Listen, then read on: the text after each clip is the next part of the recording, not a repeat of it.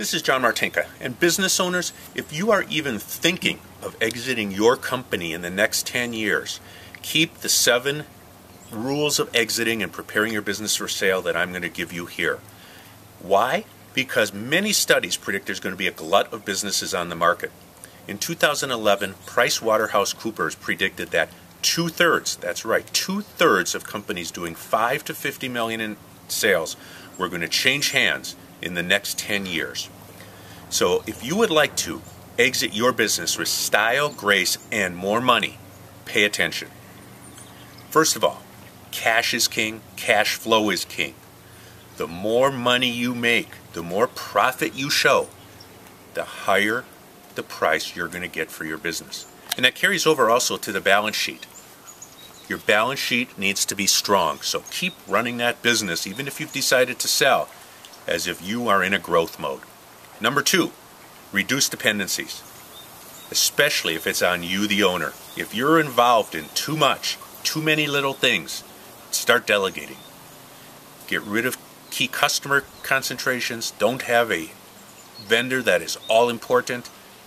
Build a team, not just key employees who, if they walk, part of your business walks out the door with them. Number 3, growth can hide a lot of operational warts. Buyers are going to overlook any operational deficiencies if you're growing fast, both top and bottom line. Number 4, the only thing worse than no deal is a bad deal. Screen your buyer. Make it someone you want to sell to. Make it someone who can afford it, is going to make their payments, because you're probably going to have a note for at least something.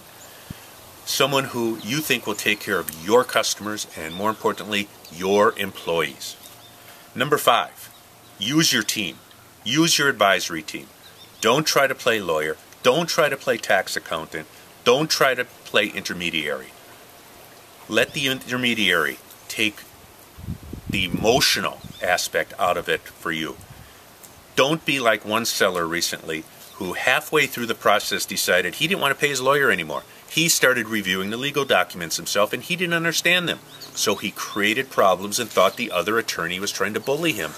While his attorney knew it was just standard legal language. Number 6, what makes you a good business person does not necessarily make you a good deal person. In business, you're trying to do different things that are going to happen in a deal. In a deal, there's a lot of maneuvering, negotiating, back and forth. It's not just, here's a product, here's how we price it, here's how we sell it. And number 7, it's not what you get, it's what you keep. Don't be like Bob. Bob sold his company and he wanted a certain price. Let's just say it was $1 million. He took a deal from the buyer that had him taking cash, a note, an employment contract, and a consulting agreement. The employment contract was fully taxable, ordinary income, not capital gains. The consulting agreement, ordinary income, not capital gains, plus he paid all of the 15% FICA and Medicare on it. Taxes play a part. How you get paid plays a part. When you get paid may play a part. It's not what you get, it's what you keep. So again, if you want to sell your business and exit with style, grace, and more money, pay attention to these 7 rules.